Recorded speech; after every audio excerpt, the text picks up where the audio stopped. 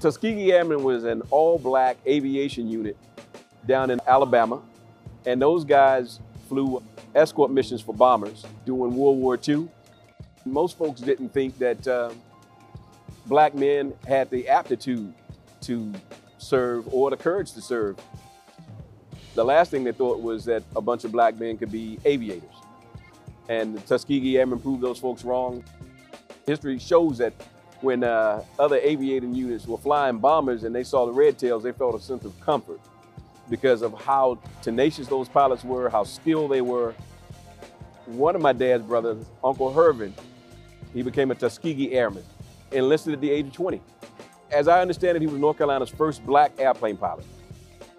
So I would say some point in my Coast Guard career after commissioning, I learned about my great uncle's experience and what he had done in the military. Tyler called and he said, "Hey Pop, oftentimes when people are doing these ceremonies, they have wings that belong to their father, their father's father. Any chance that you got a pair of Uncle Herven's wings?" And I said, "No, son, I don't." I said, "But I'll call Aunt Brenda, my older sister." And she put me in touch with a cousin. And I asked him, he said, "Well, you know, I got some old coins and I think some costume jewelry that belonged to Herven." So I went to his house that same day and held those wings. They were tarnished.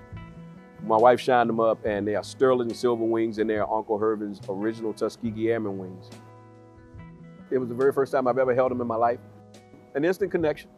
I mean, they've been sitting in a drawer, waiting for just the right moment, just the right time. And tomorrow will be just the right moment and just the right time. Next, I'm going to be going to Air Station Miami, trying to learn and get qualified and become a contributing member of the unit. It's definitely an honor to have the opportunity to fly and try to live up to that Exum name.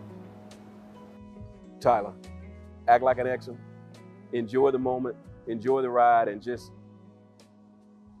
keep climbing for the top, son.